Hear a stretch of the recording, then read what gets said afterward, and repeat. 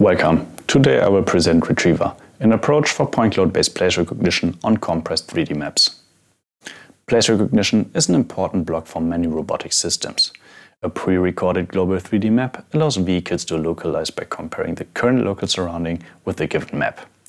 Other use cases are SLAM systems, which often require to detect loop closures to deal with the drift and to create consistent maps. For this, you compare the current location with the previous visited ones. The scalability of such systems is often limited by the huge amount of memory for large-scale maps. Let's assume we want to create a 3D map for Philadelphia, in which we can later localize in. We store every 10 meters a common data point cloud, in which requires around 1.6 megabytes per scan, which sums up to 663 gigabytes for all the streets in Philadelphia, and by this we covered only one city. To deal with this problem, compression could provide an efficient way to substantially decrease the memory footprint. But for now, it is rarely investigated in how the compression affects the performance of downstream tasks.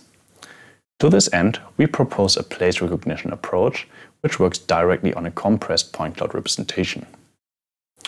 For our approach, the map representation are the local point clouds around some key poses. As a pre-processing step, we compress the point clouds using a compression network. The compressed representation can then be used for efficient storage, transmission, or by our retrieval network for place recognition. For each key pose, we can compute one descriptor vector, which captures the characteristics of the point cloud.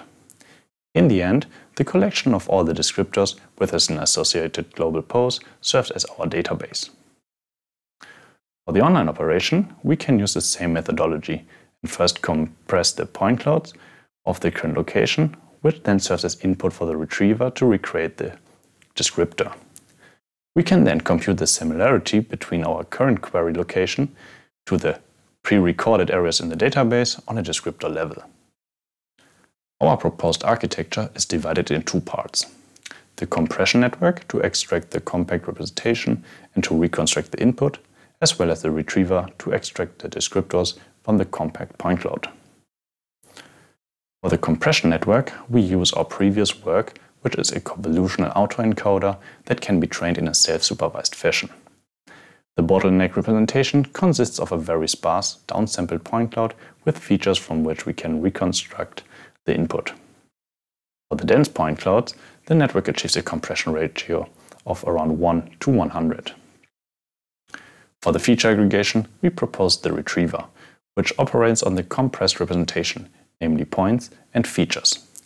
Those are fed into a reduced point net to transform the compression-specific representation to features which are better suited for place recognition. For the aggregation of the local features, we utilize a perceiver-based network. The perceiver bypasses compute-heavy and memory-consuming self-attention on the input by introducing a smaller latent representation. These latent vectors will be used in our approach as a reference context for the feature aggregation. Each latent vector aggregates information from the input point cloud. In the end, a fully connected layer projects the latent features to the desired descriptor dimension. In this work, we have proposed a network for point cloud-based place recognition, which directly operates on a compressed map. We are all able to reliably retrieve our position without the need for decompression.